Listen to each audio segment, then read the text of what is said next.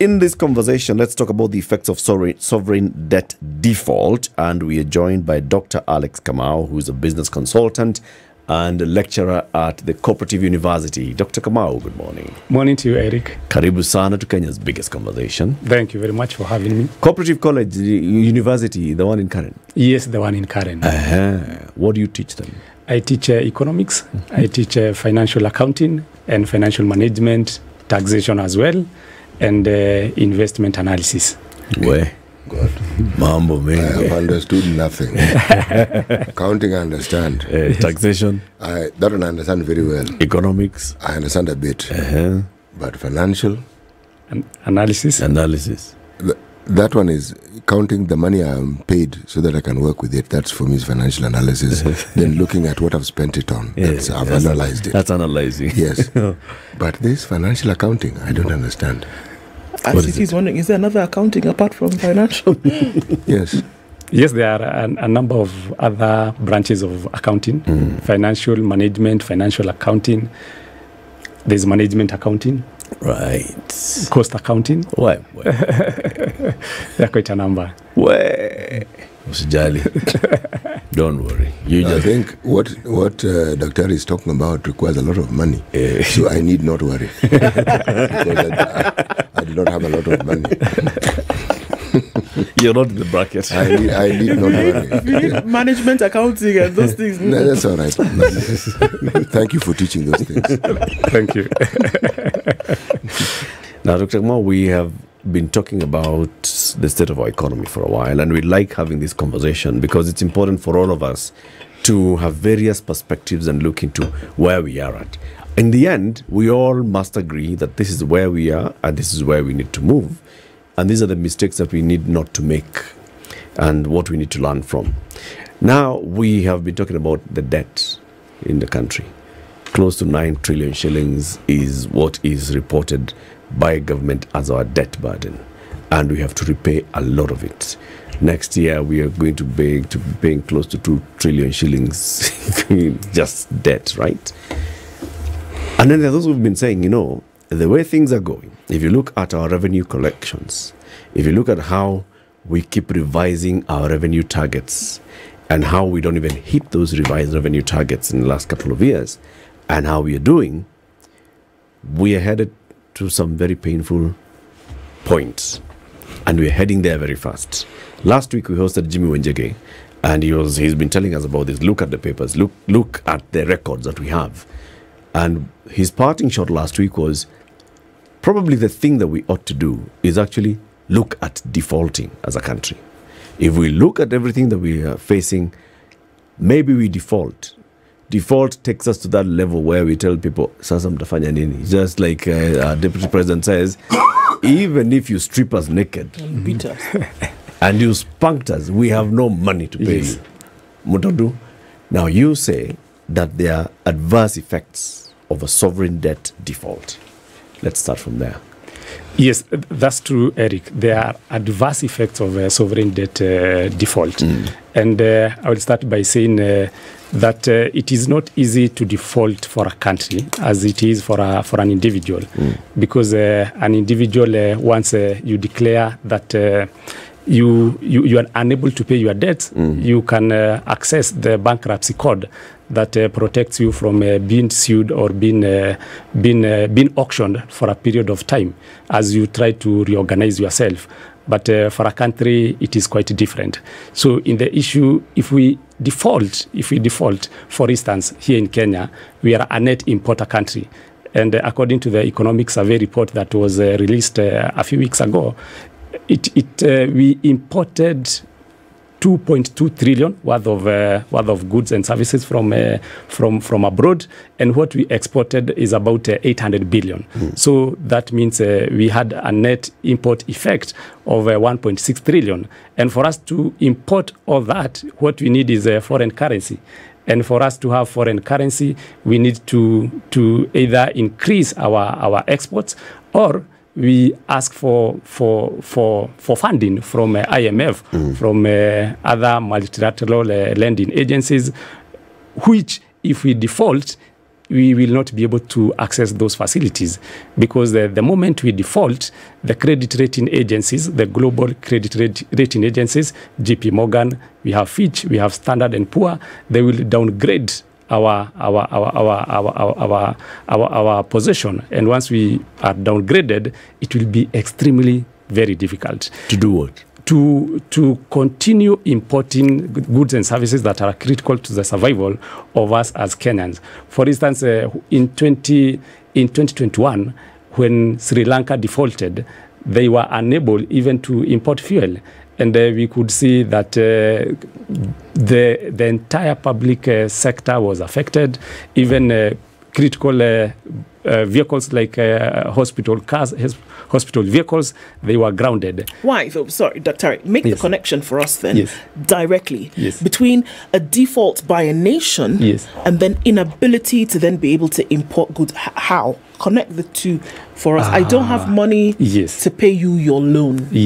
How does that then stop me from bringing in the things then that we need in the country? That's a good one. Let me start by saying that as it is right now, we have about 6.5 billion US dollars as the foreign reserve with the CBK. And that only represents about 3.5 of the imports that we do in a month. That is called the import cover. The import cover is 3.5 months.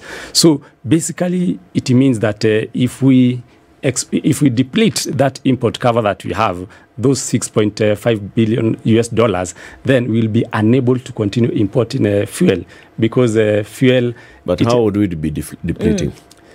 We deplete because we have two ways of accumulating foreign currency, foreign reserve, either by increasing exports. When we are exporting, we get foreign currency, or the alternative to that is when we have loans coming from IMF, coming from World Bank in form of dollars, in form of foreign currency. And if we default paying the existing loans, then it means that no other foreign we shut down the tap of money coming in through the lending route. Through the lending route, yes. But then our export route still remains open. That's for sure. But as you can see from the economic survey report that was released about 2 weeks ago, the exports are not sufficient to they are not adequate to cover the reserves. To cover our imports, because we are importing more by 1.6 trillion. So that one actually needs to. But that trade imbalance. Yes. I mean, countries have trade imbalances. It's not as though Kenya is inventing it. Yes. How then do we ensure that we export more than we are exporting? That's a very good question. Yes. And the way we can ensure that we export more than we are importing is, first of all, to make Kenya a conducive environment for businesses to thrive. But as it is right now, starting from the issue of cost of electricity, cost of production, and the issue of taxation, because right now we have increased the taxation rate, so that we try to accumulate and to mobilize and to collect more taxes. And by doing that, we are also sending a very negative signal to prospective foreign investors. But Daktari, a weak shilling should make our exports more attractive. Yes. Because it means you will be buying it compared to whatever currency you want to convert it on the international market. It will cost them less. Now, the issue of these are the details of how it is, the expense that we keep saying is prevalent in Kenya with regards to doing business. That is something that the government, the government is the only entity that can change that. They can. I wonder, why don't they? Because it's not as though it hasn't been mentioned. It has been mentioned before. If it is something that would help increase, though the number of people who want to come into the country to invest, and by so investing, bring in more money, and by bringing in more money, make it possible for the circulation of money to also increase. And when that happens, it means there is more for them to tax. So, Yet the government can do this. There are people like you who work in the Ministry of Finance and the Treasury, and they know this. Yes. And they're in the government. Yes. So why are we not doing it? I think we have a long journey to cover, because, for instance, the cases that we are hearing right now from the issue of corruption at KEMSA, from the issue of this poisonous sugar that is in circulation. So corruption is a key deterrent to foreign direct investment, because when we look at countries like those Scandinavian countries like Denmark, corruption control there is at 100%. But when we look at our statistics here in Kenya, it is at 26%. So because of bad reputation crisis that we have as a country, that makes foreign investors not to freely come to Kenya, because there's what is called investors' confidence. And so if the government can be able to deal with these corruption cases, like now the issue of KEMSA, we had the president was able to suspend key officials in that department or in that parastatal. But if that does not end, that should not end there. We should see them being taken to court, being prosecuted, and whatever it is, if they are confirmed to have stolen, it should be given back to the government. So Dr. Ari, if the land, if Global Fund, who are responsible for the monies that we're talking about, had not kicked a fuss, because they kicked a fuss. Yes. Okay. But after some 800 million shillings had done a little walkabout, and somehow it wasn't the walkabout for which it was purposed. Yes. Now, what about other monies, like, say, our own money, which the government collects through KRA? And there's no Global Fund to kick a fuss about. And that is what we see happening on a daily basis. So the picture that gets painted is that we're in this vicious cycle that will never end. That's for sure. That's for sure. Because we have seen, I think, the culture that we have here in Kenya. For instance, if I take you in 2013, the issue of a Chicken Gate scandal, where there was during the procurement of election materials, the BVR, and the other equipment, a scandal came up, and those who had because the Kenya as a country that was procuring those items from Europe, in the process there was that corruption issue, and the people who are partners with Kenya in UK, they were actually prosecuted and jailed. But here in Kenya, nothing happened.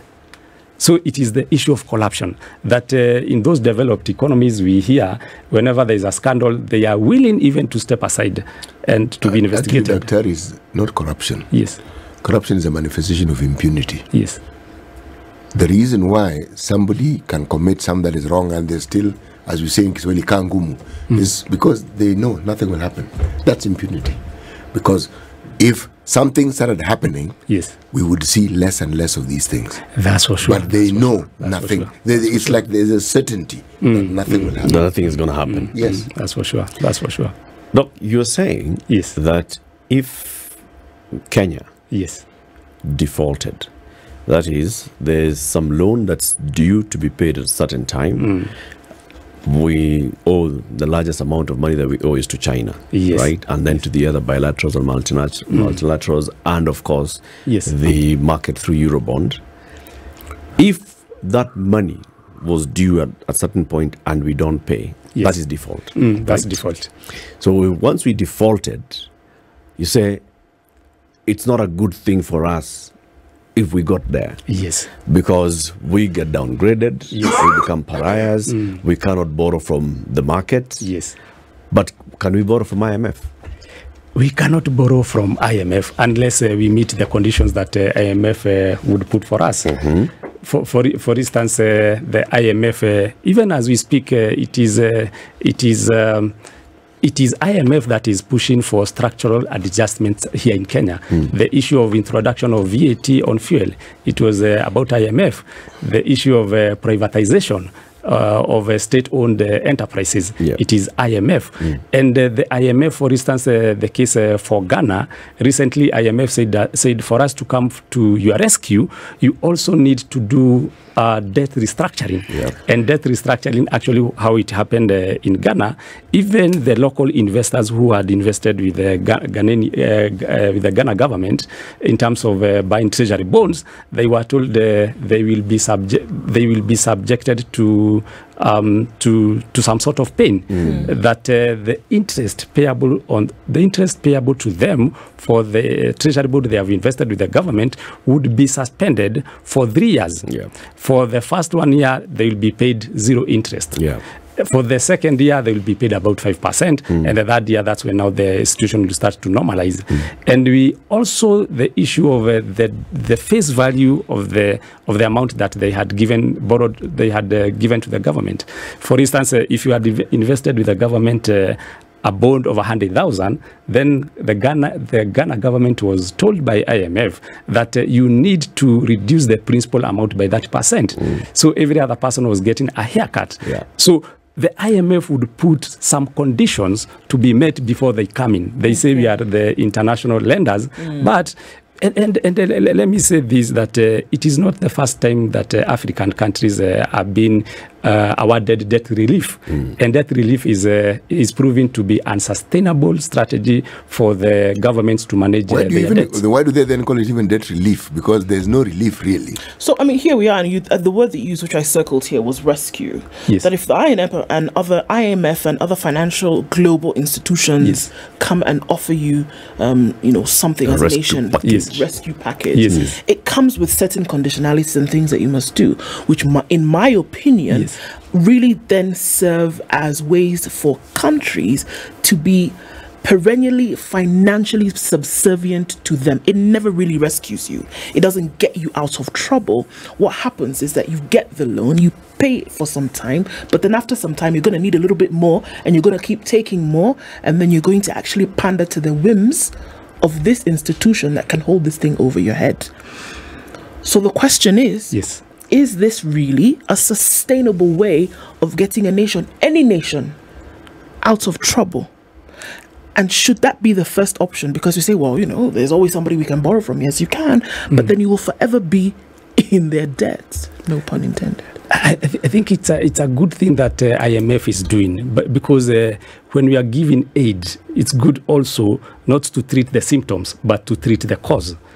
For instance, in 2005, most African countries that were suffering had high debts. Actually, those debts were forgiven through an initiative that was called the High IPC. That is highly indebted poor countries in Africa. And once their debts were forgiven, including Ghana and Zambia, a few years down the line, were we forgiven as Kenyans? No, as we are not. We were not in the category. Yes, you are not in that category. So what the IMF does is to say, apart from just giving you the aids, you need to do something, to do fiscal consolidation. You need to see some fiscal discipline coming from your side. And fiscal discipline comes in two ways. Because we have fiscal policies and we have monetary policies. The fiscal policy is about the national government. The national government is asked to raise more taxes and also to cut down on its spending. Yes.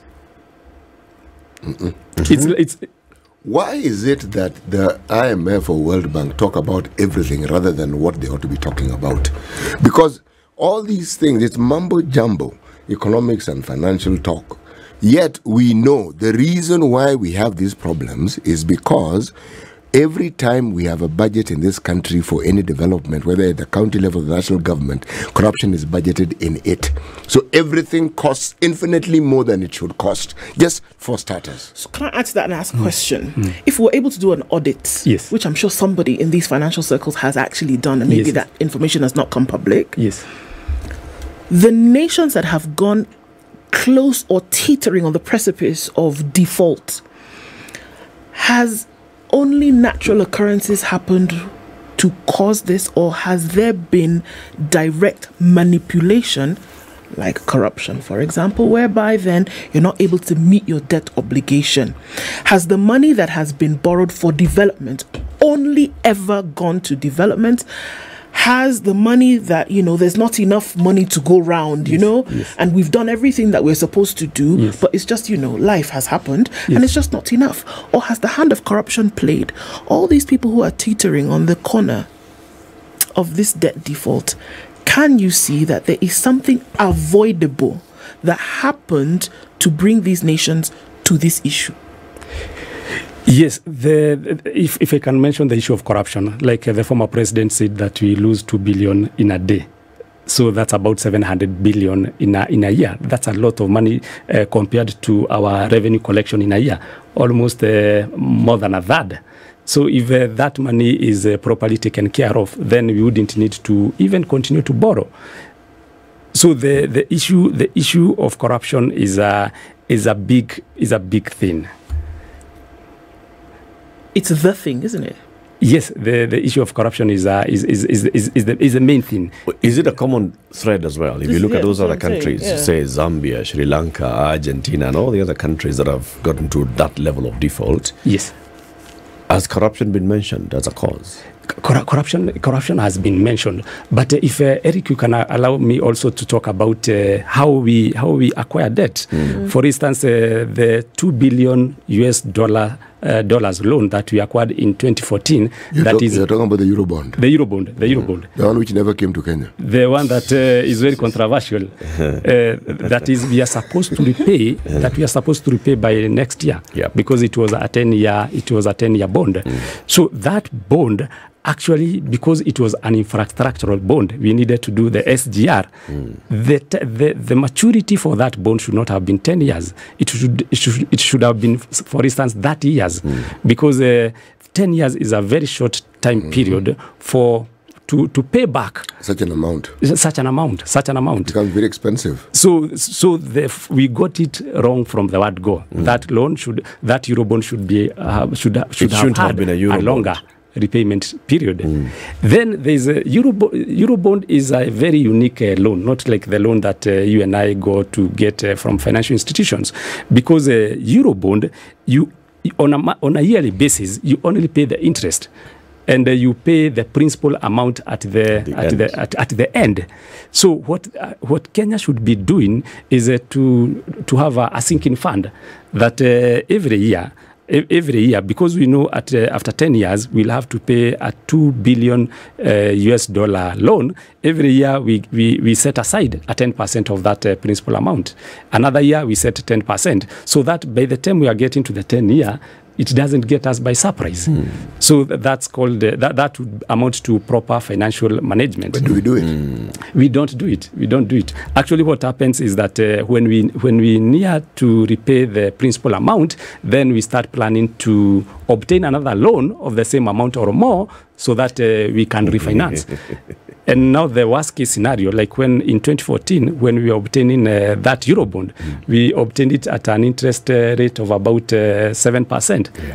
But right now, the Eurobond value has declined because of the adverse economic situation globally. And now it is trading at a yield of about 17%. Okay.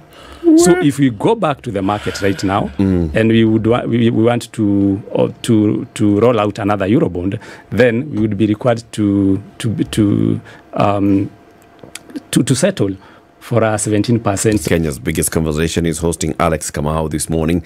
Alex is an economics lecturer at the Cooperative University here in Nairobi. He's also a business consultant. We are talking about the effects of a sovereign debt default. Should we default? Should we not? And if we then say we should avoid defaulting by hook or crook, what should we do then? Just like you said, Alex, the 2 billion is due next year, plus other interest for other loans that we still have to pay. So we have a heavy debt burden to pay in the next financial year. What do we do? How do we raise the money for it? And if we don't default, then what next? You're discouraging anything from even thinking about defaulting. Okay, so we should not get to a point where our loan payment is due and we don't have the money to pay. Because if we get there, we default. If we default, issues happen, we then don't have access to the market in terms of borrowing. We can only go to these Bretton Woods institutions, and the Bretton Woods institutions would come in and say, you know what, you need to, first of all, get some manners. And until I see that you have gotten some manners, I'm not giving you money. And the manners will include very many other things, and pain. There'll also be pain in terms of our inflation going up, in terms of our currency devaluation. And that affects very many things in terms of what we are then earning when we send money. But there's a positive to it. Our goods will be cheaper, so they'll be more competitive in the export market. If we were to avoid default, Daktari, yes. What should we do? If we were to avoid default, one thing what we can do is to privatize the state-owned enterprises that continue to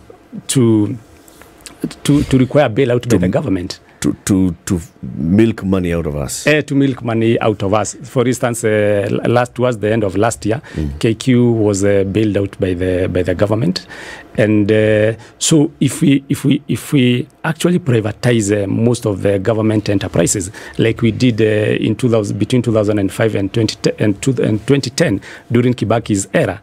You remember that is the time that we privatized Safaricom. That is the time we privatized KQ. That is the time we privatized Kengen.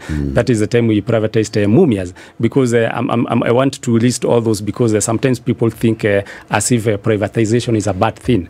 But if we now do that, and I can see the current administration, they have planned to privatize a number of state-owned enterprises. Only that they have started by changing the Privatization Act 2005, and they have proposed a privatization bill 2023, where they want to avoid going through the parliament whenever they want to sell the state-owned enterprises. So because that process is becoming a bit controversial, I would propose that they still use the existing act, Privatization Act 2005. Go through Parliament. To go through Parliament, and then they sell, they privatize something like Kenya Ports Authority, Kenya Pipeline Corporation. We have Chamili Sugar, Muhoroni Sugar, Miwani Sugar. Even IMF, it is said that IMF had also proposed some private universities to be public universities. Some public universities to be privatized. And this could be a good thing because it is in the public domain that there are some lecturers who have not been paid for 3 to 4 years for the work, for the services that they have rendered to public universities. Okay. Now, privatization. Yes. Again, the process of privatization, essentially what that means is taking away the reins of control from public national and giving it to the hands of one organization or entity that one would feel was specialized in operating these things. And or just get private shareholders. Or get people who would not essentially put their money into these organizations. What would be the difference then in terms of output because of this? Either one, private control, or then private shareholders putting their money into. What would be the difference in output? When you say that something is privatized, what then is the outcome that is different from when it was not? For us to be able to understand this a little bit better. Being privatized like it happened in Safaricom, that the government was the major shareholder of the Safaricom shares before it was privatized and listed in Nairobi Securities Exchange. But after that, there was a listing and the prospectus were shared, and the general public were invited to buy Safaricom shares. And now that entity changes from being government owned or controlled to a private enterprise. And what that means is that it is not controlled by the government in terms of appointments. And that company now have a different corporate structure. It has an advisory board, and everything that, including the recruitment, is done according to the. So it becomes competitive in the market. Yes. And it's answerable to shareholders that are more than just government. Exactly. Like so now Kengen. Yes. Kengen has to call an AGM where everybody who has bought the Kengen share, the LC. Will have so we are saying essentially here that they're indirectly saying that government and government operations and some of these things actually is the problem. Yes, because we have seen government has a lot of inefficiencies, and the private sector has in many cases done better than the government. So as we say even today, the private ran private schools and universities, they do better even in terms of if you go to primary schools or even secondary schools, they perform better. Because there's accountability. Because there's accountability, right. There's transparency. So the way that state-owned enterprises usually suffer losses because of a concept called moral hazard. And moral hazard says that the doer of the action is not responsible for the consequences of his action. It's like now hiring a driver to drive your matatu, and he will drive it the way he wants, because if he is not the one responsible to take for the care of the repair cost. In case there is a police issue, sometimes they abandon the car and they run away. So even in the government situation, we have seen cases whereby that the officers who are running government enterprises, because of the moral hazard issue, they feel even if they siphon money and resources from the entity, they will still find a way to run away with it. That's Harry.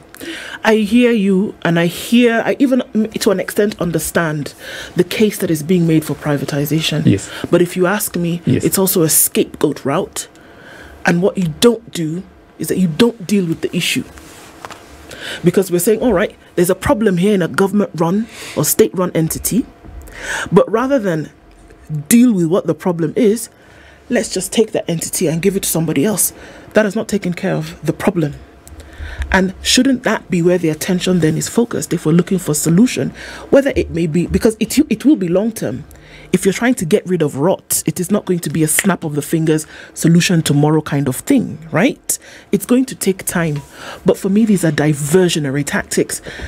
For me, also, another element of control, because what you do is you also find that in privately run institutions, the flow of capital is much more than there is in government, much more. And there's also the element of control that comes in with privatization. Somebody's still bound to benefit, right? But all you're doing is you're taking this monster from this point and you're moving it to this point just because there's a level of accountability. How can you fix the problem?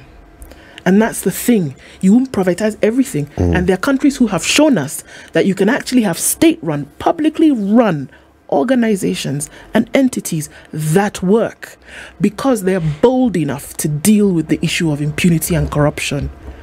Should that not be the issue here that we handle? Yes, that should be the issue as well. That should be the issue as well. And that's why we started the conversation with the issue of corruption, because we have had the issue of Golden Bag scandal. We had the Grand Regency scandal. We had now the Chicken Gate scandal. Corruption is a key issue. But when the enterprise is privatized, and because we don't hear those corruption cases in private sector, we have not had a corruption case in a place like Safaricom and financial institutions. You've not heard. I think no, he's put it well. Very well. You haven't heard. But it's easier to deal with. I can see the way out, because like Ndu, you're asking, how do you not deal with it? Remember, there's a whole monster here called politics. If you start making moves at a state enterprise today, you will be accused of weeding out a certain tribe or doing this and the other. It becomes private. The board makes a decision. The board acts. The management follows. That's it. If it's about firing a some manager who's just been bumming and coming to work at 10 and leaving at 3, he goes. In a state enterprise, he's a permanent and pensionable. They'll transfer you. This and the other. You cannot deal with somebody who's just not working. It's a change. But that's one of the solutions that you're proposing for us to avoid getting into a state of default. Yes. What's the other? Privatization is one. What's next? And the other advantage of privatization, Eric, is that we are widening and deepening our Nairobi Securities Exchange, because for the last 5 years, we have not seen any new IPO being rolled out at NSE. But during the Kibaki's time, actually the NSE was very vibrant, because that's when the privatization took place of many state-owned organizations. So it is a good thing, because what we are doing is we'll be developing our NSE. Even right now, the reason we borrow so much externally is because our debt market is not well developed here in Kenya. For instance, recently the government wanted to borrow 50 billion, but it was unable to raise that amount of money. So what we need to do is to ensure that we develop our own capital markets. So privatization is one. Number two is to ensure that we enhance revenue collections here in Kenya. And I can see KRA is doing very well, because it is automating revenue collection processes, whereby it is in the process of integrating the systems of telecommunication companies with their own systems at KRA. And that will be able to weed out those tax cheats, people who evade taxes.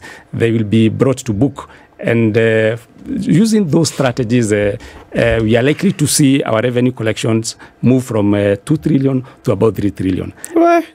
But then, Dr. the discussion of around the efficiency of KRA in collecting taxes. Yes, what you say is absolutely true. Yes. We saw it when Waweru was there. Yes. Then we saw the dip when was it Njeriaini who came in. Yes. Then we saw Mburu come in. Yes. And we saw it going up again. Yes. That we get, but yes. What about ensuring that there is actually more to collect? Because you are seeking to collect more from an existing structure, yes, an existing population, yes, existing businesses, existing everything. But the discussion about expanding this base, yes, you hear it mentioned every once in a while, and yet that is what would guarantee that the 3 trillion I'm talking about we can actually reach. Yes. Now, you know as well as we do yes, that this discussion about increasing taxes that IMF is suggesting, yes, there are countries where it has had the complete opposite effect. You hike the taxes, you collect less. That's for sure. And this allegation that we are taxed more is not very correct, because Scandinavian countries, in terms of tax revenue to GDP, is 46%, but here in Kenya it is 17%. So actually, what we are doing is still the same issue of corruption, that people, because the money is not properly utilized, their revenue, the taxes, they are not willing to fund the government. But if we can deal with the issue of corruption, then we can start seeing people more willing. I want you to explain to me, yes, how do you arrive at this 17%? What arithmetic do you do to get at this 17% that you just mentioned? Very well. 17%, we say it is tax revenue to GDP ratio. So the tax revenue that we collected last year is about 2 trillion. Yep. And the GDP of the country, by that time last year, by that 1st December 2022, was 14 trillion. So if you say 2 trillion divided by 14 trillion multiplied by 100%, it comes to 17%. So essentially, if we were a Scandinavian country and it was 46, the amount that we've collected, you need to multiply it by something like 3 to be able to get to that level, isn't it? Yes, and in simple terms, City, is that for every 100 shillings that a citizen of Denmark or a Scandinavian country earns, he gives back to the government 46 shillings. But then if you also look at what happens, also a citizen of Denmark, their children will not pay a cent. They will not pay a cent of fees until their children turn 18. Yes. Nobody has to beg government to fix a pothole in the road. Never one day will they open the tap and water doesn't run out of it. Never one day will the power go out. Never one day will they go to hospital and not get the services of medical goods that they require. Never one day. Exactly, Ndu. And that's why we need to shift the conversation from saying that we are highly taxed to saying that we need to increase the government efficiency and effectiveness in delivery of services to Mwananchi. And we also need to put corruption under control. Like in Denmark, it is under control 100%. Daktari, yes, we are overly taxed. Yes. Okay? Yes.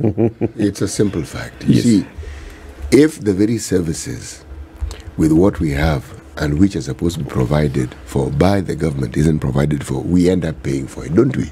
Yes. Money which we need not have paid. That's for sure. So if you do the maths, we may find that we are almost on par with Denmark, that for every 100 shillings that a Kenyan gets, where the money goes. Yes, exactly. Because the truth of the matter is, even as we have this discussion about what the government ought to do and what they have, we never have any guarantee or an honest discussion about this little money that they have, even let's put it at 10%, whether it actually goes to what they say it's supposed to go to. Because if it did, then we would witness the changes, but we don't, because it doesn't. Our issue is not a revenue collection issue. No. It is an expenditure issue. An expenditure issue. The 2 trillion shillings that was collected, yes, how has it been utilized? But they collected the 2.4 trillion shillings that's been collected. Now their target is 2.8 trillion shillings. How is it being utilized? Even if you're using it to, use that and say, this is my guarantee that I can, if I come and borrow, I can pay, you can see, how are you utilizing the money that you've borrowed?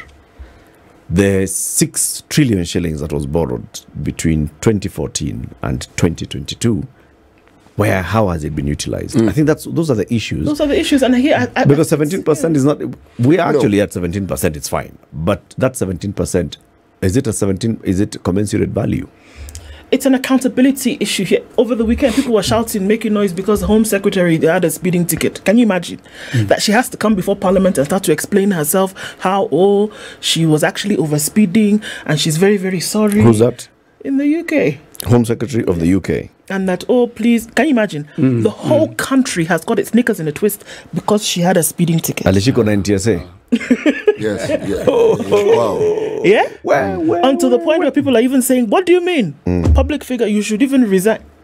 So now here we are saying that trillions of shillings are unaccounted for and that there are individuals in different departments who are responsible for the expenditure.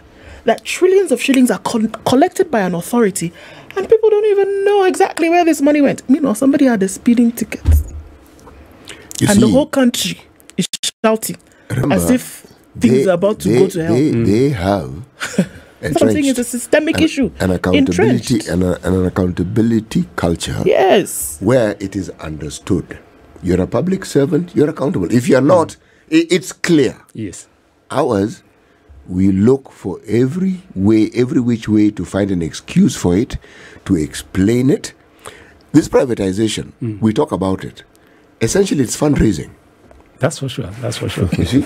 No, it is fundraising because when you privatize, you are selling.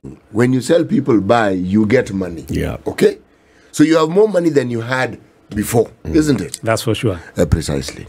Now, when we've done that, and you correctly put it, we've seen institutions thrive. Like Kenya Airways thrived. It thrived. We actually saw it. There was a guy called Brian Davis. I still remember the name because I still remember what happened to KQ. Then we get something called the Mawingu Project. And God Almighty, things went so south. South even stopped being south. And suddenly Kenya Airways just can't seem to get out of whatever situation that it's in. And if you observe, the blame falls squarely on the leadership in government at that particular point. So, even as we have these delightful discussions, and as we have Kenyans rallying from the diaspora to keep sending us money, okay? And it's not in shillings, it's in foreign exchange, okay? That comes in. They really rally. It's our major source of foreign exchange. The same question of expenditure still comes in. Where does our money actually go to? Very good question. And the former president answered that question very well. 2 billion per day. He didn't tell us where it goes to. Tell us where it goes. No, he didn't tell us. He just told us 2 billion gets And lost. by the way, Ethics and Anti-Corruption did their own maths. They came up with 2.7 billion per day. 2.7 billion per day. Just extrapolating from what the Auditor General had been pointing out. A third of our budget basically is eaten by corruption. Yes. And actually, to be fair to the current government, because it has inherited it has the huge debts. It has. That out of 1.8 trillion that so far we are foreseen that we'll collect for the year 2022-2023, about 1.4 trillion will go to debt servicing. So we are only left with about 400 billion to pay our salaries, to pay the civil servants, the recurrent expenditure, and also the capital expenditure. Whose total bill is $1 trillion. Yes. So the best thing would be to restructure our debt and also to refinance our debt, because what happens is that. And the government is trying to do that, because it is trying to prolong and extend the repayment period, the maturity of the debts that we borrow either locally or externally. Or internationally. Let's see if they succeed. Daktari, Thank you for joining us today. You'll come again soon.